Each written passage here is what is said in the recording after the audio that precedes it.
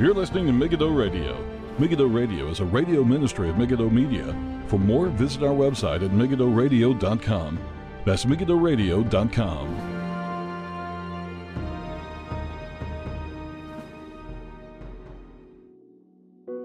Good everybody, welcome. This is Paul Flynn with MEGIDDO Radio for the 16th of September 2017. Thank you all for tuning in. Tonight's program, we're going to be talking about Islam, kind of like the Islamic threat, but also talking in relation to issues about, say, what the Americans are listening would recognize as the First Amendment to the Constitution, freedom, religious freedom, that concept, and comparing with the Bible. And that's what we should do as Christians. And this is primarily, we don't just deal with stuff that directly relates to the Bible. Sometimes we'll look at other issues and topics as well, but everything we believe must be tested against the Word of God and God's law. Now, I came across a statement that was made by the Free Church of Scotland continuing. A few people have, I think one or two people have messaged me about it. Now, sometimes I kind of like, there's a lot of different topics, and I'd love to cover more of them. Unfortunately, there seems to be different things that prop up. A lot of stories that I think I'll be able to cover, unfortunately, I end up not being able to cover, especially in the MEGIDDO review and things like that. So please keep sending on stories and any information on topics. Can't promise to cover everything, but I'll try and cover anything that might be related. Now, we're not going to just be talking about this statement by the Free Church of Scotland continuing. It was about a mosque which has been given the green light, basically, to build in Stornoway in Scotland. I'll get into that story in a second. We're also going to be dealing with a couple of other topics related to Islam. When I do a story, I like to, just the way I don't like jumping around one topic, another topic, because when I listen to podcasts like that, I'm sorry, but it just sounds chaotic. Most podcasts, Christian podcasts, are like that. Unfortunately, this one thing doesn't tie into another, and that's just the way I like to cover these things. So everything we'll be covering today will be related to Islam and so-called religious liberty and God's law. Now, straight away, because we're going to try and keep this show, going to try and keep this show as short as possible, to about the hour mark, because I'm kind of recording. This is, I had to take my father-in-law and his wife to the airport this morning, so was a little bit tired, got home, and ended up sleeping for like 2.5 hours after getting back from the airport. So I'm ending up doing this show much later than I normally would. Been a bit busy, and please keep me in your prayers. There's another topic I want to cover on Monday, not related to this, but on LGBT-related issues. So hopefully that can happen on Monday. Tiny bit behind on MEGIDDO TV by the time this program is on megiddoradio.com. Hopefully I'll have show 274 on MEGIDDO TV. For those of you not aware, MEGIDDO TV is basically just the TV version of MEGIDDO Radio. If you want to be up to date with all the programs, iTunes is the best place to go. I'm not the TV medium and everything like that is great, but YouTube could kick me off tomorrow for whatever reason. It's happened to other Christian channels before, so I don't depend on it.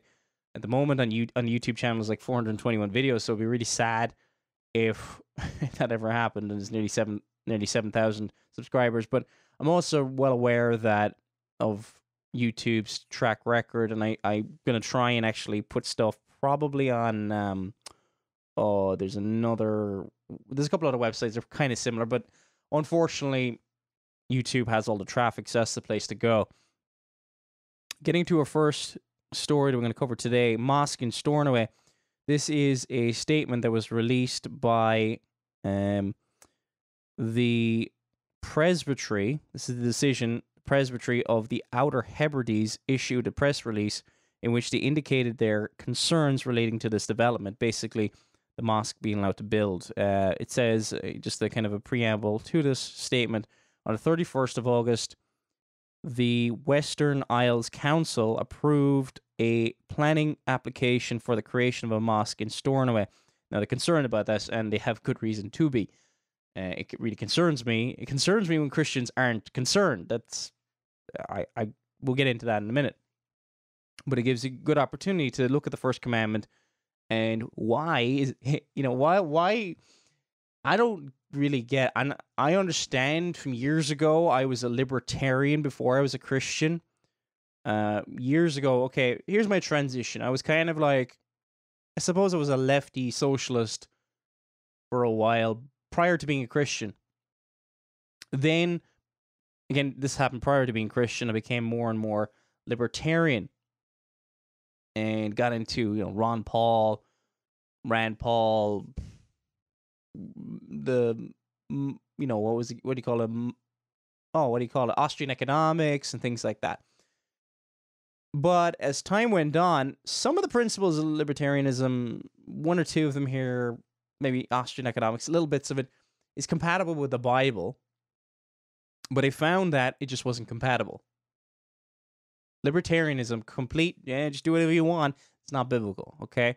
So eventually, I don't have a title anymore if it's biblical. Now, the Bible doesn't lay out every single thing we're supposed to do in government. However, the Ten Commandments is the moral law, it's the eternal law, and it's supposed to be applicable everywhere. In our homes, in our churches, and in the state.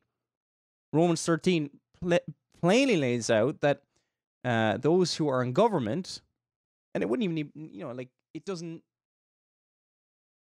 there's nowhere where the moral law is not applicable. There's nowhere in life where we're allowed to say that another God is to be worshipped other than the true God of the Bible. Nowhere. Doesn't matter where you are. It cannot be acceptable. And government, those who are ministers of God, this is Romans 13. Read Romans 13. This is New Testament as well. Not that, does God say, well, sometimes it's okay to worship other gods? Of course not. We would never say that. So, the doctrine, and this is pretty much what it is, of religious freedom, unfortunately, a lot of Christian groups spend most of their time promoting complete religious freedom for all, regardless of whether they blaspheme God, whether they honor Lord Jesus Christ or not. Where is the doctrine of complete religious liberty in the scriptures? It is not there. But what you will find is the first commandment. The first commandment, which states, thou shalt have no, this is in Exodus chapter 20, verses 2 and 3. I am the Lord thy God, which have brought thee out of the land of Egypt, out of the house of bondage. Thou shalt have no gods before me. First four commandments are related to our relationship to God. Commandments 5 through to 10 are our relationship to our fellow man. They go together. Okay? We are not being loving to our fellow man by violating the first table of the law. It seems that the only table of the law that is applicable to the state now is the second table of the law for many Christians, unfortunately. Okay, they'll be against abortion. Why? Because the Bible says thou shalt not kill. But the Bible also says you shall have no gods before me. See, this is the problem. It gets to the point, what else is going to be sacrificed at the altar of complete religious liberty? Now, I do believe in respect for people and things like that. You show them respect. You obviously you share the gospel with them. But and as individuals, but you realize the false doctrine, and you do not, for the sake of coming across as tolerant, violate God's law. That may not make us popular, but this is what the scriptures declare. We are to put God as number one. The true religion is to be promoted by the state in the land. So therefore, patently obvious from the scriptures all the way through, nothing changes between Old and New Testament in that sense. This dispensation changes in terms of the administration of the covenant. That changes, of course. No longer sacrificing animals and things like that. It's no longer confined to the bounds of Israel. It goes beyond the borders of Israel. But other than that, God still demands the right to be. He is to be worshipped above all else, above any other false god. And Allah or anybody else is not to be worshipped, and the state is sinning. They are ministers of God. They are to serve God. How are you supposed to know what is good and evil? The moral law. And clearly to approve, and what they've done here in Scotland and Stornoway, they, the Western Isles Council, are sinning against God by allowing this to go forth. Forget about, hey, in Saudi Arabia, we'd like to build churches. We wouldn't like if they did the same thing. No. What does the Bible say? Okay?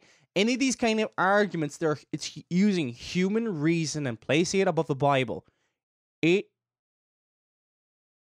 doesn't matter what I think. It doesn't matter what you think.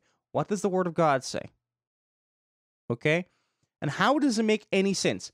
The doctrine of complete, uncontrolled religious liberty, should it apply to Satanists? Should it apply to those who teach that it's okay to kill people and all this kind of... Obviously, we have a line. But based on what? When do we draw the line? Do we use human reason, human logic to draw that line? Or do we use the Word of God? And this is where we go so far wrong. And I know this is a bit of a preamble. That's where people go wrong.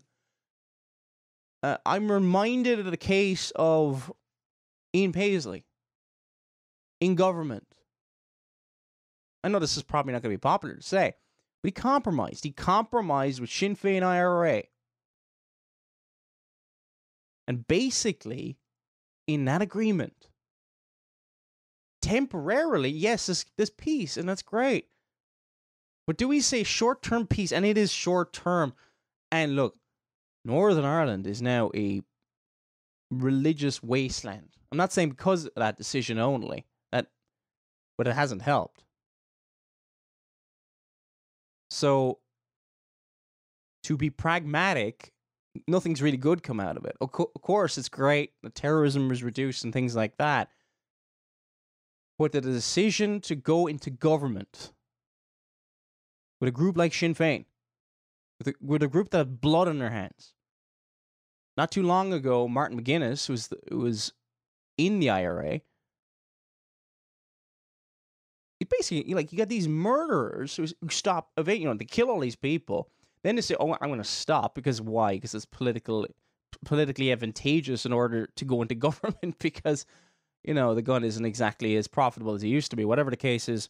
So they go into government. Then because they stop killing people, by liberal logic, yeah, they've saved many lives. That's wonderful logic. But who killed them in the first place? Well, unfortunately, Ian Paisley compromised in that area. Unfortunately, because of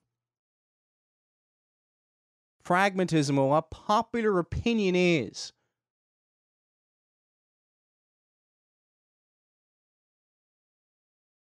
that the land was given over. Are we going to see? We've got some Lord willing, the opinion will be the same way. Lord willing, the people will love God and there will be no conflict. But to be honest, that doesn't really happen usually. Is it the will of the mob or the people and what they want at any one moment, or is it going to be the will of God?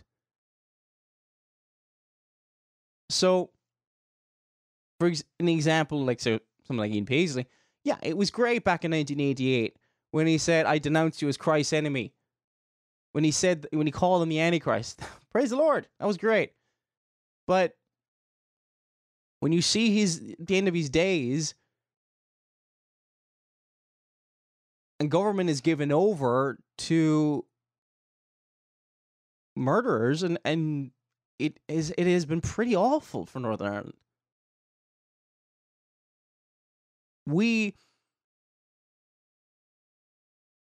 And I think it's a bit maybe different in the States, because I think he's seen in a better light in the States than he is here. I grew up in the South. The opinion is kind of different down South. They just don't like him anyway. And there's other reasons. I mean, some of his revivalism isn't great, and he's not exactly reformed, but I digress. The question comes, are we going to serve the will of God or the will of the people? There's going to be times we have to go against the people, say, no, this is wrong. It doesn't matter if all the people support abortion. If all the people support the terrorist group, it doesn't make it right. And here's the thing: this man was a minister of the gospel. Shouldn't have been in both positions. There's a conflict of interest. The state is supposed to, uphold the law of the Lord, uphold the land, and it's not supposed to be, the church's not supposed to be above the state, and the state's not supposed to be above the church. But they do keep each other in line. They're independent of each other. The state is, it's got the sword and things like that. It looks after various things. And the church preaches the gospel. And if the state is sinning, then the church should preach against that. Okay? If it's neglecting its God-given mandate. Forget about the mandate of the people. What is this God-given mandate? And then the state's also supposed to keep the church in line, and the state is to promote true religion. And it's not supposed to be over the state, over the church, like a kind of an Episcopalian kind of Church of England kind of setup. Okay? Now, so let's get to this release, and there was a bit of back and forth and various different opinions on it. And unfortunately, a lot of people seem to side with it seemed to be that a lot of people were, in the comments and underneath this post on Facebook, not that I don't like kind of going through people's posts on Facebook, as in to create a show out of it. I digress. But anyway, that they were siding with, well, let them build their mosque, let them do whatever.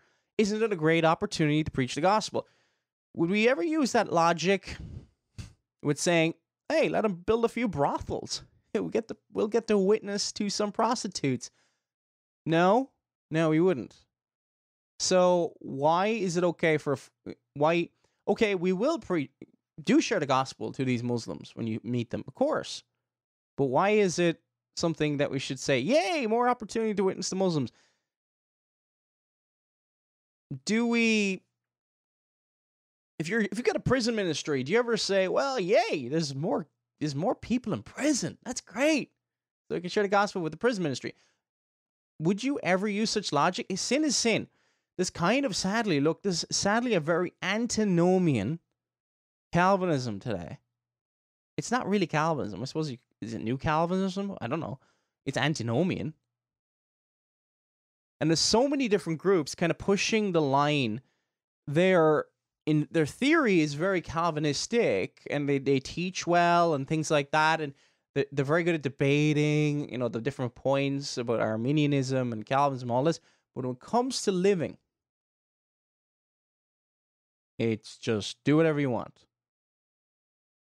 And I talked about that. Are you a Calvinist in theory, but an Arminian in practice? And that is massively central today, because we talk like pragmatists. We don't talk like Reformed people anymore. It should affect how we approach ministry and everything. Otherwise, it just becomes vain puffing up. And we don't truly understand the doctrine at all. So, in this statement released by this presbytery, and just to let you know, Stornoway is in the northwest of Scotland. I realize people will be listening to this from various places around the world and will not have a clue where Stornoway is. It's on an island called the Isle of Lewis in the Outer Hebrides, which is where the presbytery is, also known as Western Isles of Scotland. So it's like way up in the northwest. Looks pretty cold up there anyway. So I've never been there before, but we have some connections with churches in Scotland, and look, people haven't studied the history of the church in Scotland, how much has been a blessing. Not just John Knox, I'm talking about others, and how strong the Presbyterian Church has been for centuries compared to other countries. Not perfect, But compared to other countries, the blessing that the church in Scotland, not the Church of Scotland necessarily by name, but there's been some break-offs and something like that. The Free Church of Scotland, now the Free Church of Scotland continuing. The blessing it has been to the church, and it's often gone under the radar. I would impress upon you to go study about the history of the church in Scotland, and I believe it will be a blessing to your soul. Now, this is a statement that they put out. It's Presbytery in the Free Church of Scotland continuing. Last Thursday, the Comharla, I think that's a Scots word, but anyway, granted planning permission. Oh, that's council. Yeah, I think that's Scots Gaelic. But anyway, I'm not too sure. Granted planning permission for the setting up of a mosque in the centre of Stornoway. The Free Church of Scotland continuing Presbytery of the Outer Hebrides regards this as a most unwelcome development. Having made a representation on the matter to the council prior to the determination of the application, we now wish to state publicly the reasons why we object to the creation of a mosque in Stornoway. Praise the Lord! And how different is this to, I don't know, a lot of other groups around the world? Now, we know people will bring up different settlements and different agreements that were reached and the foundations of various churches or whatever. It doesn't matter. Is the first commandment applicable in everywhere in life, or is it just applicable in the church? And why is it? Does God's law bear in all of life, or does it not? And if it becomes the thread that takes away everything. The statement says, our main concern is that the religion is with the religion of Islam itself. If a mosque ever opens, Islam will be able to promote itself. Interesting how we talked about the interfaith dialogues there recently. Islam will be able to promote itself in our midst through public worship, despite its beliefs and practices being alien to the religious convictions of the vast majority of the community. Slight nit, I would just say it's irrelevant what the vast majority of the community. I would just say God's law states first commandment, that's it. Now, I know that's not its main case, but I digress. Okay, Islam is wholly inconsistent with the teaching of the Word of God in Holy Scripture. Praise the Lord that they mentioned that. Which is the only rule to direct us. Amen. It is opposed to the Christian religion as confessed by the Church historically since apostolic times and is established by law in our land since the Reformation. Wow, is that refreshing to hear?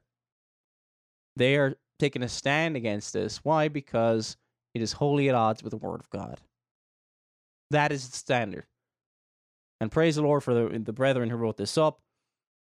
Been published by the Reverend David M. Blunt, but it seems to be kind of a collective statement put out by the Presbytery of the Outer Hebrides.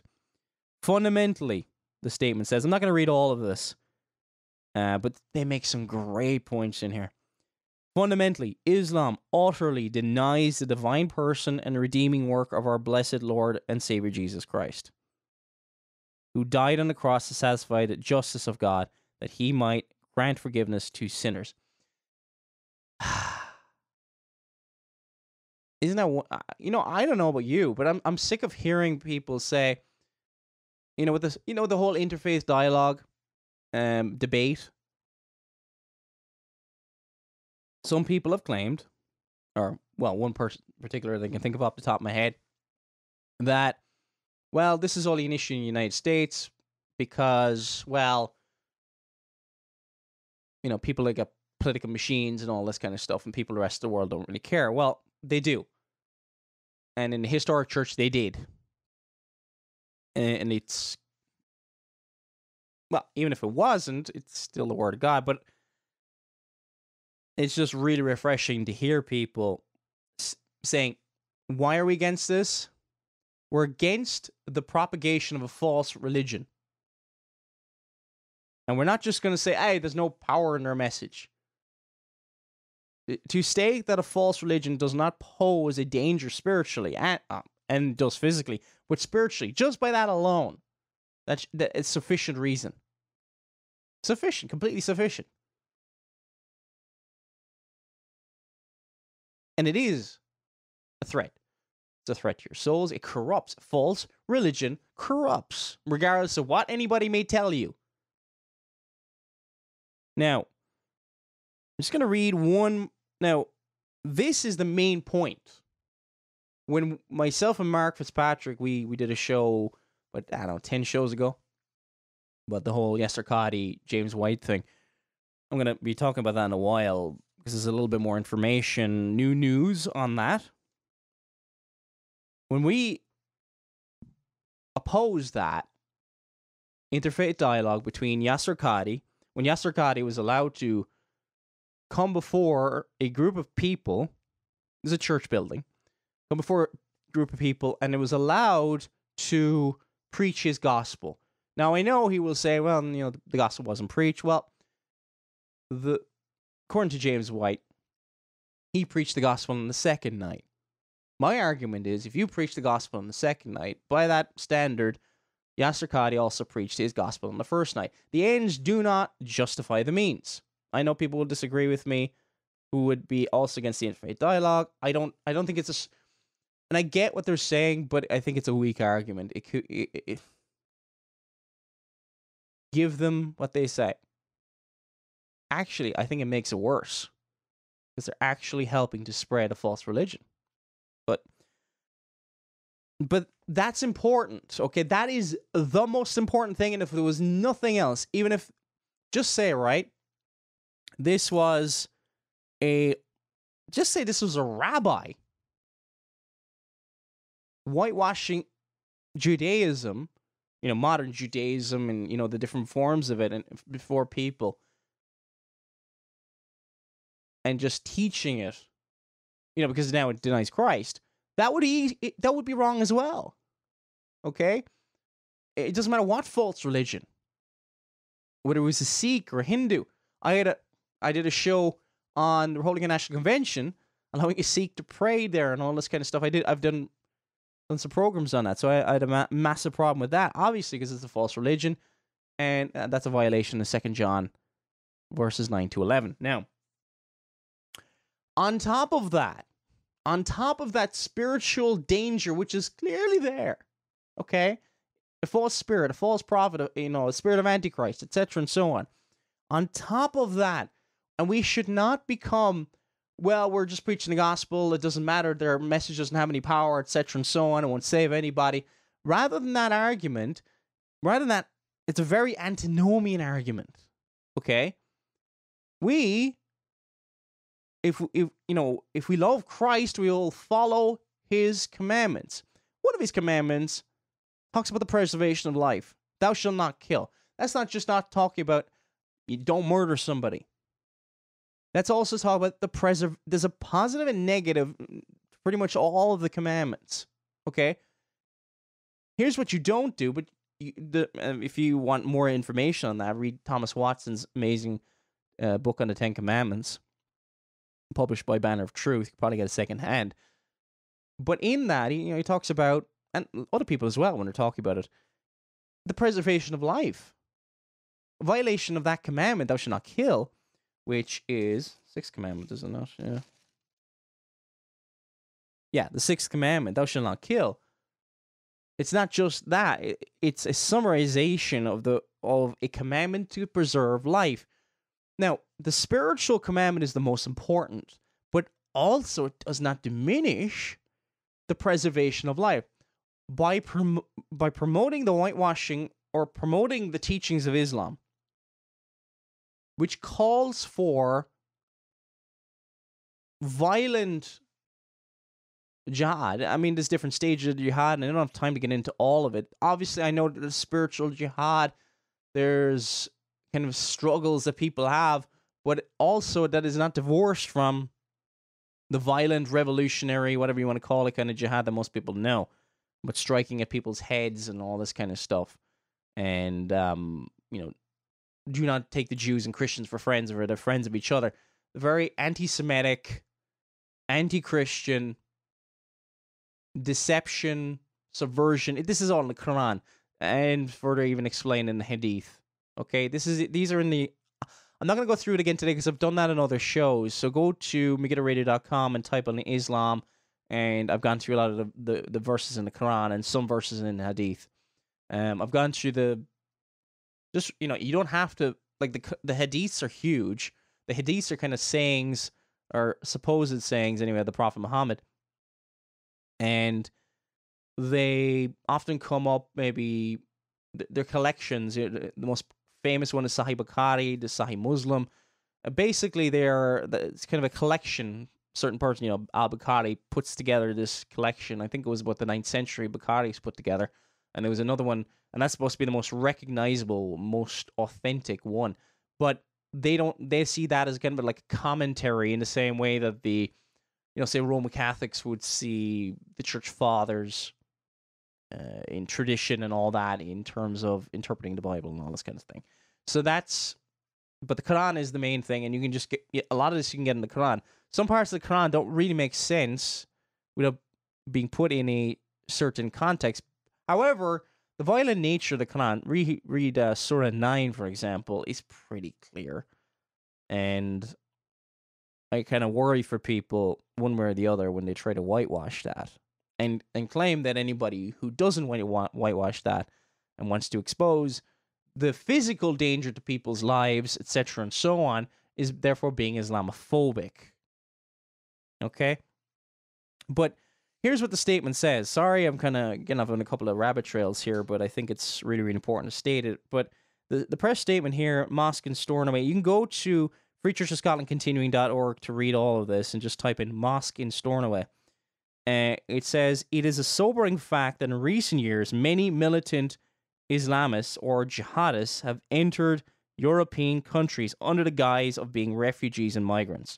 While their real intention has been to wage war on the West on behalf of their religion, we are witnessing the tragic results of this deception in the form of regular acts of carnage, including the UK. Amen and amen. We can't ignore that because, just let them in. They're not all doing this. Hashtag not all Muslims, all this kind of stuff. That, by ignoring that and willfully just turning a blind eye and virtue signaling and say, we believe in the gospel, we're just going to let them in and all that is a violation of the 6th commandment. God is sovereign. We pray for that he will call out his elect by the effectual working of his Spirit, the irresistible grace of his Spirit. However, it isn't like we can just preach the gospel, but in a disobedient way, which undermines the gospel. Because that says to the person, it sends the message of, you know what? Yes, we want to get you in heaven, but we couldn't really, we don't really care too much about what God's law really says. Is God going to bless that? Do you even from a kind of, if you want to argue from a pragmatic point of view, will God bless that? Do you think God is exalted when his law is ignored like that? So to just flagrantly disregard it and be just open the borders, doesn't really matter, or the state is being horrible and racist and all this kind of stuff in order to stop Muslims from coming into the country and all this, the so-called travel ban by Trump and all this kind of stuff. But it's a violation of the 6th commandment. We're supposed to preserve life. And what they believe, I mean, come on, if you believe somebody wanted you dead, just say in another context, somebody wanted you dead, somebody was a potential danger to your children, do you invite them into your home? Or do you protect them? If you think that somebody is a danger to your child's safety, do you stick, I hope the answer is no, that you put your children into a school where somebody is a potential danger to your child? I hope the answer is no, and who knows nowadays, but do you know what I'm saying here? But the preservation of life. Yes, the spiritual aspect and somebody's eternal soul is the most important. But we're supposed to obey all of the law. And to show love to our neighbor, we're also supposed to share the gospel with them. You want to reach those Muslims in foreign lands? Great, send missionaries. Okay? But to flagrantly disregard, you say public safety, whatever you want to call it, that's not Christianity. Anyway, and I say this in the context, there's a lot of antinomianism.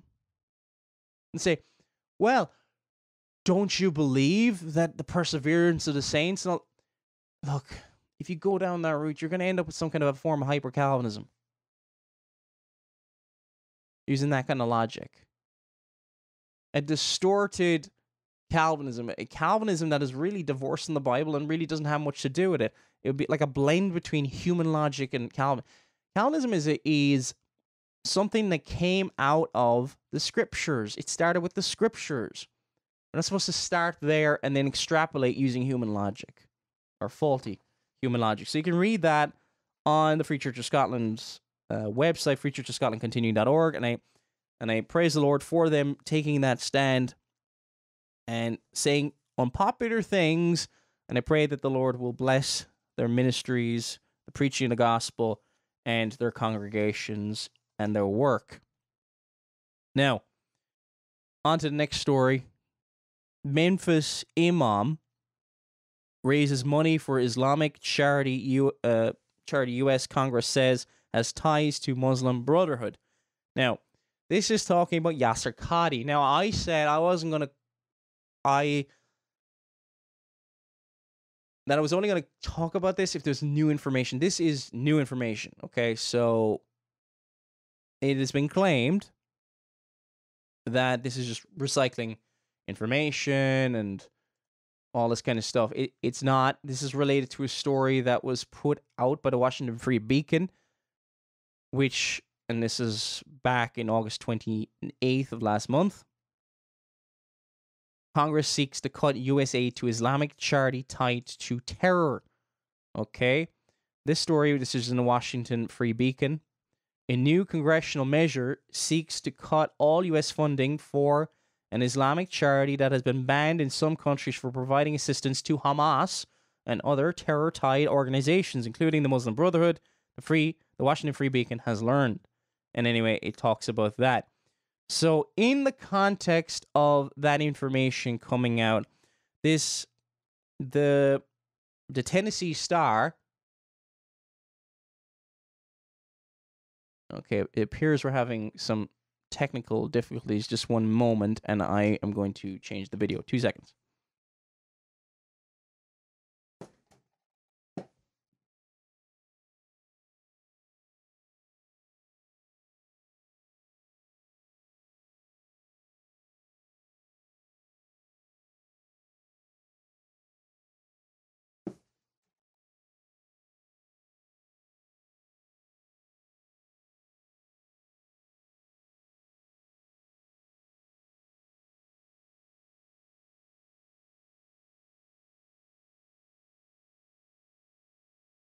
Okay, we're back. Yeah, that was kind of strange. The video kind of stopped recording there.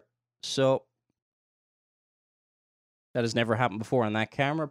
We pray that it will not happen again. Okay, last week, Representative Ron DeSantis, this is reported in the TennesseeStar.com. Rob DeSantis, a member of the House Foreign Affairs Committee, introduced an amendment to the State and Foreign Operations Appropriations Act blocking any U.S. funding to Islamic Relief Worldwide.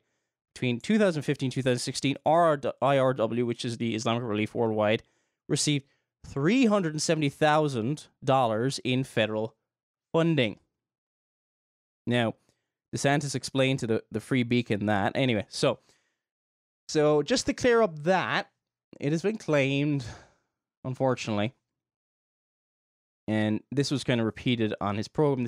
I'm referring to James White. James White, when he was sent the retread of this story in the Tennessee Star, Robert Spencer covers any of these stories and he'll share them. And he gave a bit of a background to the story and why Yasir Qadhi and how that is important and things like that. Now, he said, expect Robert Spencer to recycle the story about once every 3 to 4 months. That's the cycle these folks use, as I've discovered. So he's saying, well, this is just, rehashed.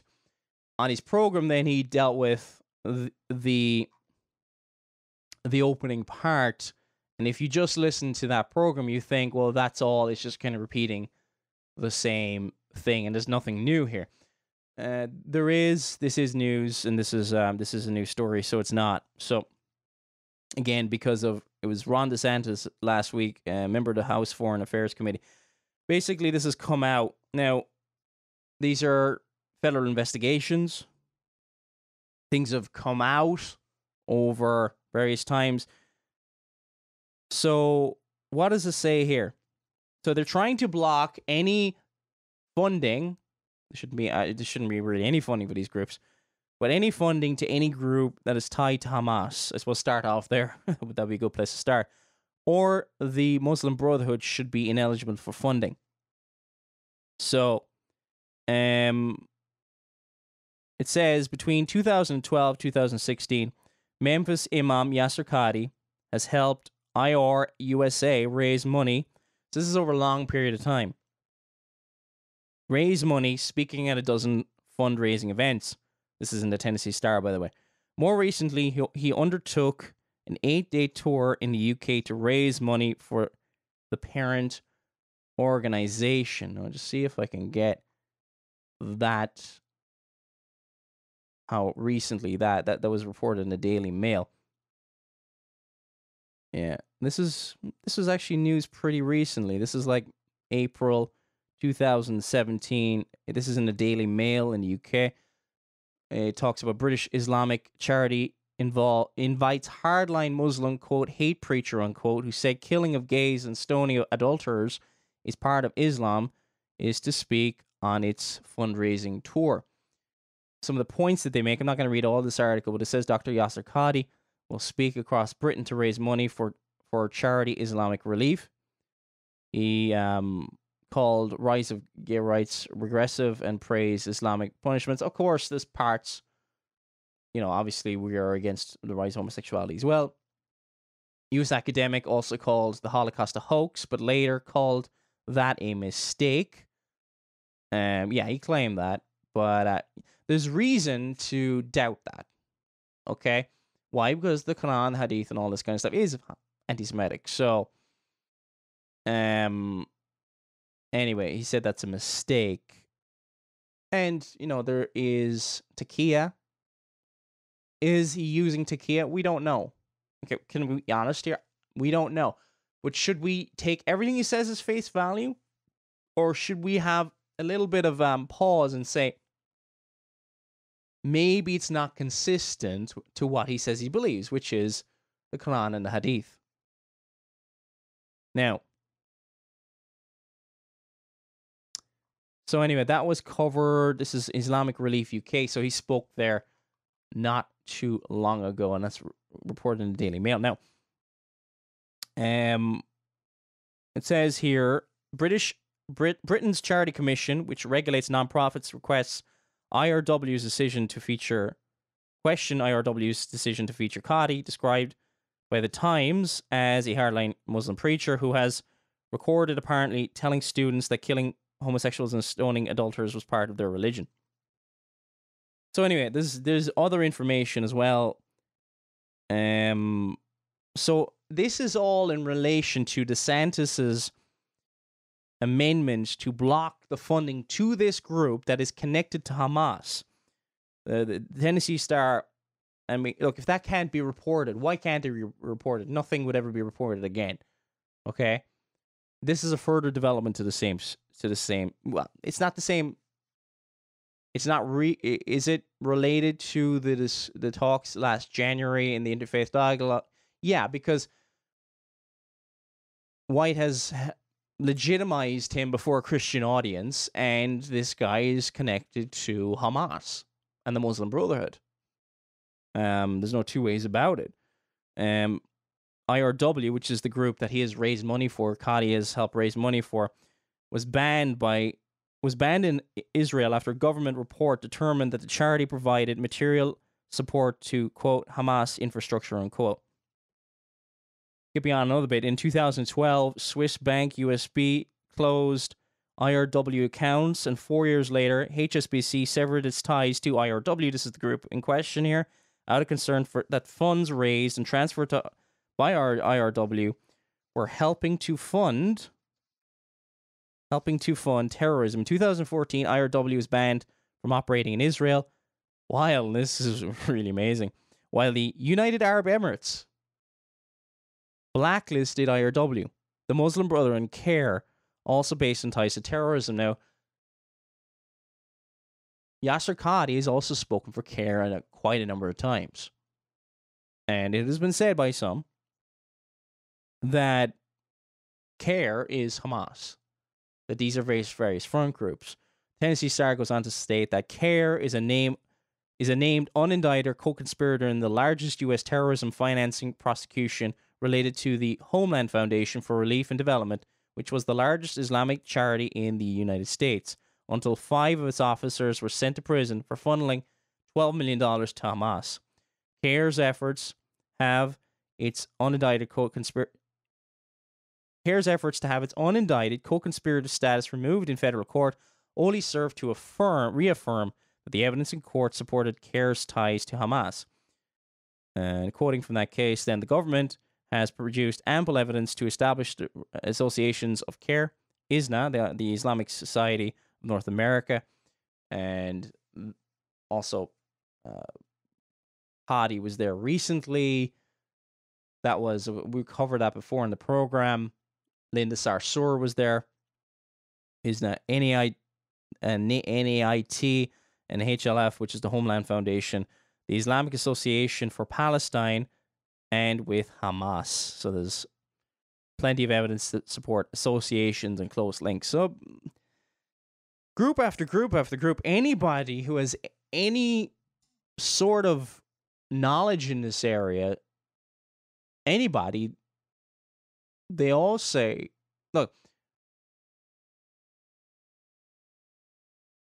people like James White and guys like that, well, it's really only James White that I can see who's making this case. Well, he distanced himself. He doesn't believe that the Holocaust is a hoax anymore. That's a mistake. That was me in my younger times. Okay, is it possible that he doesn't believe that anymore? It's possible. However, when you still spend time around groups that are linked to terrorism and these views and other things like that, I think people have good reason to question the consistency of what he's saying. For example, look, in so-called quote-unquote Christian circles, Stephen Anderson, giving an example, Stephen Anderson who denies the Holocaust. Ridiculous. False. He's a false teacher. He's a false prophet, if you ask me. Okay, teaches a false gospel, preaches against repentance. Anybody preaches repentance, he puts them on a blacklist. Plenty of people know who Stephen Anderson is. So he denies the Holocaust. If I have a problem with, just say 10 years ago, I denied the Holocaust. Just say if I did that.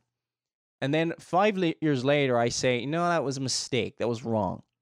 But then I spend time with Stephen Anderson, and I spend time raising money with him. I spend time in the same groups, the same anti-Semitic groups, the same groups who believe throwing homosexuals off buildings and all this kind of stuff. Do you think it might make you question whether you truly renounce those views? When we, in Christian circles, when we talk about repentance, if somebody says to you, I've repented of adultery, but you still find the same behavior, have they truly repented? If what they say with their mouth is inconsistent with what you see, is it truly legitimate? Should we believe that? Should we really be naive? I hope the answer you could say is no. Now,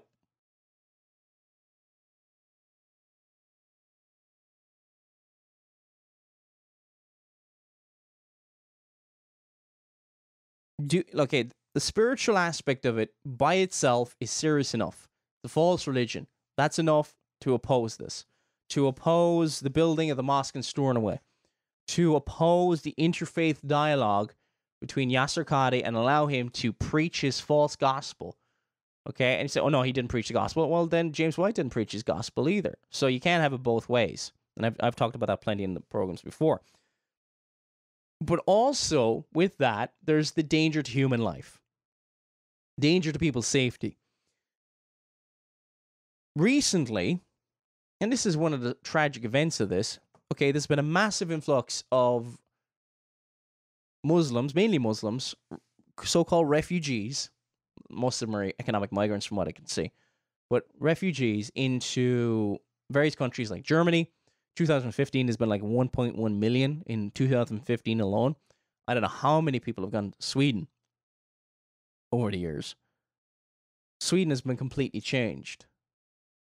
And it's been this virtue signaling approach, this kind of smug, we're going to, ignore public safety, and we're going to be the nice people of the world kind of thing, and see where it's got them. There's a rape epidemic in Sweden that the police cannot deal with. That's why I praise the Lord for the presbytery in the Outer Hebrides for having the guts to say that it's a sobering fact that in recent years, many militant Islamists and jihadists have entered into European countries under the guise of being refugees and migrants. I praise the Lord that they had the guts to say that. That is, and it's patently obvious from the news and from plenty of evidence for that.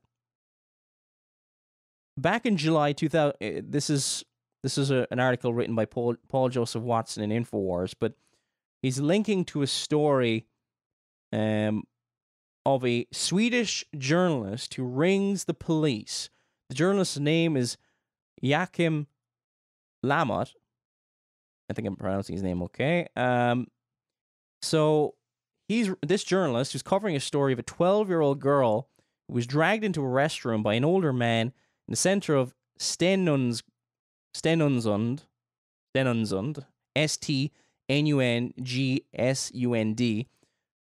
been dragged into a restroom before being beaten, raped, and threatened with death. Later, was 1 month later, he rings the police, wondering if any investigation has been done on it. He records this is on YouTube. Now, it's in Swedish, so I have to kind of trust the translation process, and hopefully everything was done okay. But this Swedish journalist, contacted authorities and was told that the police, quote, could not cope with the workload of having so many rape cases. I'm going to read you some of the conversation. There's no point in me playing it on the show because it's all in Swedish, but this is the English translation provided for it. Do you know how many rapes we have? Lamotte was told by a police official in a conversation he recorded and uploaded to YouTube. He said, this is the Swedish journalist, no, I don't. But I talked to the mother, and her daughter feels very bad because of this. And I don't know who this man is. And I know who this man is. I have his address, his name, address, social security number, and everything. And I mean, you haven't even interrogated him yet? Isn't that remarkable? Well, you might think so, but we have so many similar issues and so few people available. We cannot cope with the workload. This is the police officer. That sounds unbelievable. A 12-year-old girl who is raped. It's just a child, the reporter said. We have 3-year-old children that get raped, responded the police officer, sounding clearly exasperated. So, Paul Joseph Watson also... this is Sweden now. And they're burying it because it's seen as racist and Islamophobic to cover this kind of thing. Since 2012, sex crimes in the country have doubled. And it's also been... it's very hard to get statistics, but some statistics show about it's 5.5 times more likely that immigrants are 5.5 times more likely to carry out sexual assaults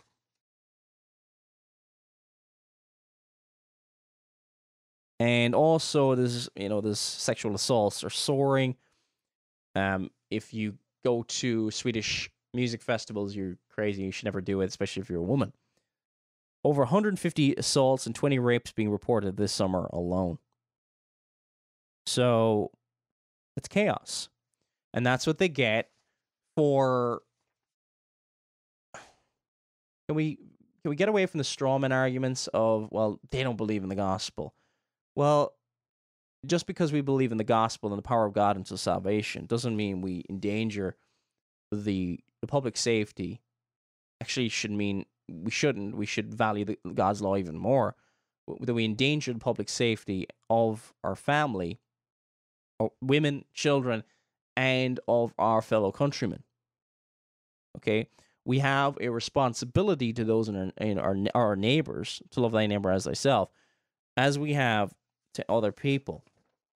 I wasn't sure if I get onto this story, but Christian Today, I don't know if this is like Christianity Today, but Christian Today, I think it's ChristianToday.com, had a story called Christian Worshippers at Green Belt Can Learn Islamic Worship Chants. They bring over, basically the story is this festival, which is apparently Christian, invite over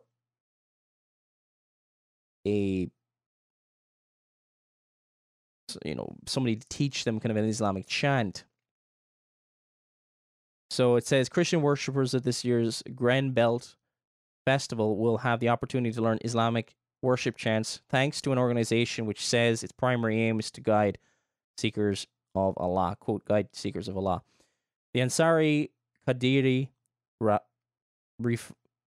Rifai Tariqa, which describes itself as an international nonprofit organization. So basically, it's promoting that. This Christian festival is allowing to come over. You can, again, the story is called Christian Worshippers at Green Belt, Gree Belt. This is in the UK, by the way. Can learn Islamic worship chants. And it's amazing. Here's some of the justification for this, okay? So Greenbelt's creative director, Paul Northup told Christian Today, being able to introduce this new venue and programs feeds into Greenbelt's commitment to help build better religious literacy. And it is a continuation of Greenbelt's programming about Muslim faith at previous festivals. We want to play our part in dismantling the extremist stereotype and narrative the Muslim faith and community have labored under, and to provide space of welcome and conversation. Where does that sound familiar? Place of welcome and conversation. Well, I digress.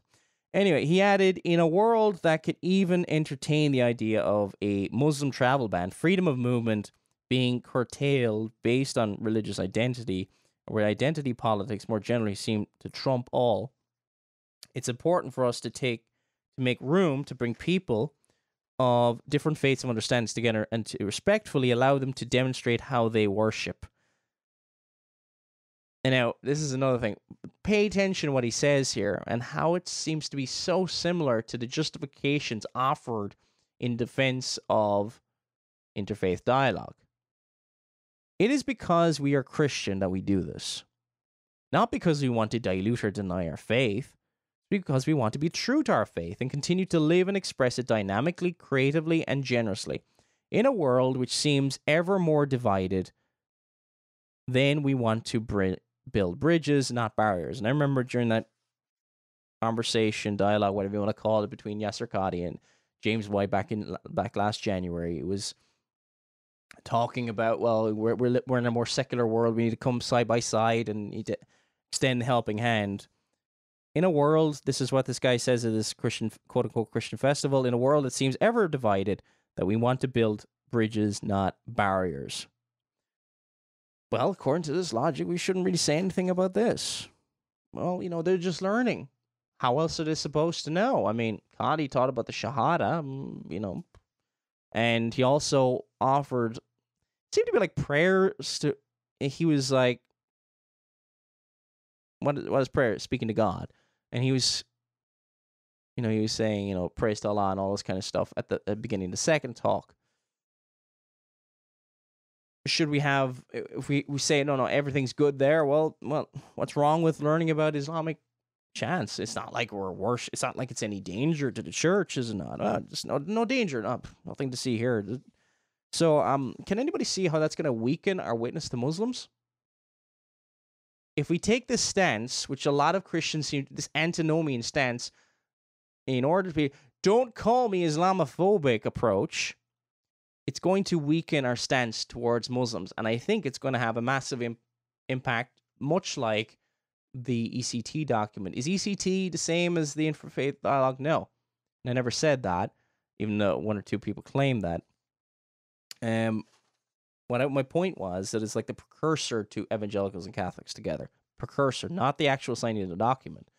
Because in the signing of the document, they went a step further and actually, well, in no uncertain terms, more in a greater extent, weakened the proclamation of the gospel. Okay. Now, Lord willing, we'll return Monday to talk about issues kind of still relating to, say, religious liberty and all this kind of stuff. In America, you've got a choice, okay? And it's the same in the UK and Ireland.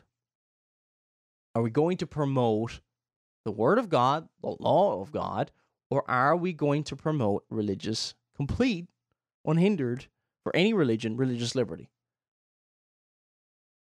Are we going to say, it's like saying Elijah, was Elijah wrong with the prophets of Baal?